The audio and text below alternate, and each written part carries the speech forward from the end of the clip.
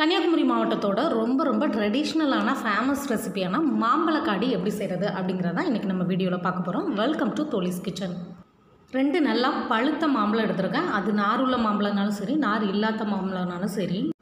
இந்த 2 மாம்பழத்துக்கு நான் ஒரே ஒரு கருப்பட்டி எடுத்திருக்கேன். இது அளவில் சொன்னால் ஒரு 200லேருந்து 250 கிராம் வரைக்கும் இருக்கும். 1/4 முறி தேங்காய், ஒரு 3 to 4 ஸ்பூன் நிறச்சி பச்சரிசி மாவு எடுத்திருக்கேன். அப்புறம் 2 ஏலக்காய், ஒரே ஒரு சின்ன துண்டு சுக்கு. இவ்வளோ தான் இந்த ரெசிபி செய்கிறதுக்கு தேவையான பொருட்கள். வாங்க இப்போ இந்த ரெசிபி எப்படி செய்யலான்னு பார்க்கலாம். ஃபஸ்ட்டு இந்த மாம்பழத்தை கட் பண்ணிவிட்டு கருப்பட்டையும் பாகு காய்ச்சறதுக்கு தக்கன மாதிரி நுணுக்கிட்டு வந்துக்கலாம். மாம்பழத்தை கட் பண்ணுறது பார்த்திங்கன்னா நம்ம தோல் எதுவுமே நீக்கக்கூடாது. சேம் டைம் அந்த கொட்டையும் தூர போட்டுறக்கூடாது. கொட்டை தான் இந்த ரெசிபியோட அந்த ப்ளஸ் பாயிண்ட்டே. அதனால் இந்த மாதிரி தோலோடு அப்படி கட் பண்ணி வச்சுக்கோங்க. இந்த மாதிரி சைடில் கட் பண்ணால் அந்த நீல துண்டுகளை இப்படி பாதியாக கட் பண்ணிக்கோங்க. அப்போ தான் வேக வைக்கிறதுக்கு ஈஸியாக இருக்கும். இப்போது கருப்பட்டியை பாகு காய்ச்சிக்கலாம்.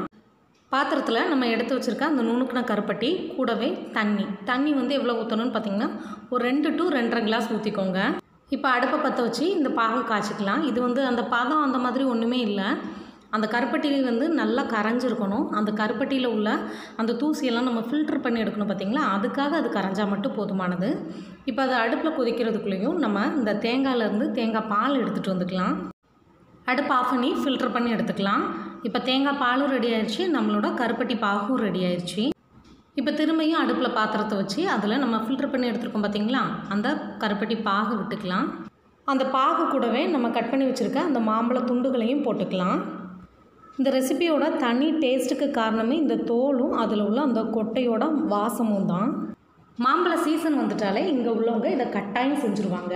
பொதுவாக முக்கணின்னு சொல்லப்படுற இந்த பழ வாழையை அதிகமாக பயன்படுத்துறது பார்த்திங்கன்னா இவங்க பழங்களாக மட்டும் சாப்பிட்றது இல்லைங்க, அதில் பல விதங்களாக ரெசிபீஸாக செஞ்சு சாப்பிடுவாங்க. இங்கே உள்ளவங்கள பார்த்து நான் ஒரு வியந்த விஷயம் என்ன அப்படின்னு பார்த்தீங்கன்னா, எனக்கு தெரிஞ்சு நான் சின்ன பிள்ளையிலேருந்து பழங்களாக மட்டும்தான் சாப்பிட்ருக்கேன். ஏதோ ரேராக சில ஐட்டம்ஸ் மட்டும்தான் நாங்கள் செஞ்சு சாப்பிட்டு பழக்கம். ஆனால் நான் இங்கே மேரேஜ் ஆகி வந்ததுக்கப்புறம் பார்த்திங்கன்னா, இப்போ பழங்கள் காய்களாக இருக்கக்கூடிய சமயங்கள்லையும் சமையலுக்கு பயன்படுத்துகிறாங்க. சேம் டைம் பழங்களாகவும் சாப்பிட்றாங்க. சேம் டைம் அந்த பழங்களை நாளாக கெட்டு போகாமல் இருக்கிறதுக்கு தக்கன மாதிரி பல்வேறு விதமான ரெசிபீஸாகவும் செஞ்சு சாப்பிட்றாங்க. அந்தந்த சீசனில் கிடைக்கிற பழங்களை அந்த காய்கறிகளை அதுக்கு தக்கன மாதிரி யூட்டிலைஸ் பண்ணி அதை ஒரு ரெசிபியாக்கி அப்படியே சாப்பிட்றாங்க.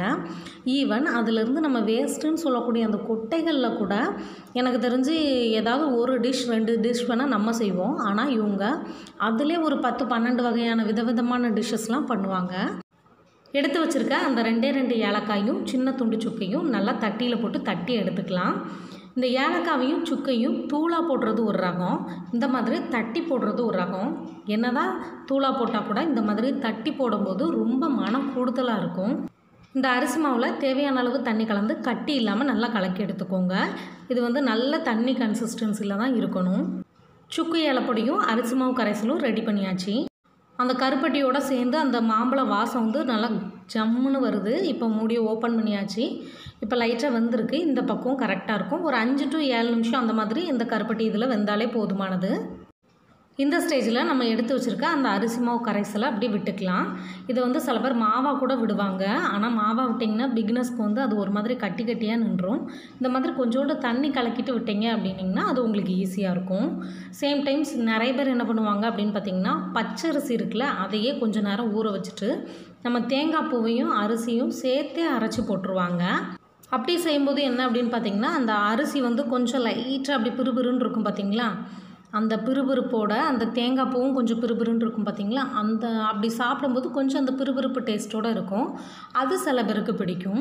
இது பார்த்திங்கன்னா தேங்காய் பாலாக எடுத்து விடுறேன். சேம் டைம் நம்ம அரிசியுமே பார்த்திங்கன்னா பச்சரிசி மாவாட்டு தான் எடுத்திருக்கேன். அதுவும் நல்லா சளிச்ச மாவு தான், அதனால் அந்த பிறுபிறுன்னு இருக்காது. இந்த டேஸ்ட் குழந்தைங்கள்லேருந்து ஈவன் எல்லாருக்குமே ரொம்ப பிடிக்கும். நல்லா இறுகி வரும்போது நம்ம எடுத்து வச்சுருக்க தேங்காய் பாலையும் விட்டுட்டு நல்லா அந்த தேங்காய் பால் வாசத்தோடு வெந்து வரும்போது இறக்குறதுக்கு முன்னாடி தட்டி வச்ச அந்த ஏலத்தையும் சுக்கையும் போட்டுட்டு இன்னும் கொஞ்சம் இறுகினோன்னா அடுப்பை ஆஃப் பண்ணிக்கலாம். நல்லா தேங்காய் பால்லாம் விட்டு கூழ் பக்குவத்தில் செய்கிறதுனால இதுக்கு மாம்பால் அப்படின்னும் பேர் சொல்லுவாங்க. எங்கள் ஊர் சைடில் பார்த்திங்கன்னா இந்த வைகாசி விசாகத்தன்னைக்கு முருகனுக்கு நெய்வேத்தியமாக படைப்பாங்க. அடுப்பை ஆஃப் பண்ணிவிட்டு இப்போ டிஸ்பிளேயில் பார்க்கலாம். இந்த ரெசிபி உங்களுக்கு பிடிச்சிருக்கும்னு நான் நம்புகிறேன். இதே மாதிரி இன்னொரு ட்ரெடிஷ்னல் ரெசிபியோட நாளைக்கு நான் உங்களை சந்திக்கிறேன். அது வரைக்கும் உங்களிடமிருந்து விடைபெறுவது தோழிஸ் கிச்சனிலிருந்து நான் உங்கள் தோழி. நன்றி, வணக்கம்.